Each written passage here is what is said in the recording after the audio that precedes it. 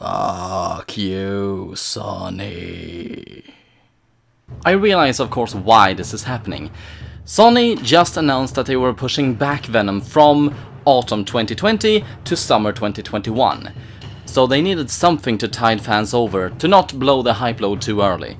But still, this feels very underwhelming and not insulting, but really disappointing coming from the company. Especially considering the way things are going, we probably will be getting Venom 2 on demand before we get it in cinema. And then there's the title itself. I'm sorry, but this looks really cheap. It looks like the official Venom movie title, given a red tint, and then someone added in Let There Be Carnage in After Effects. It really isn't that impressive.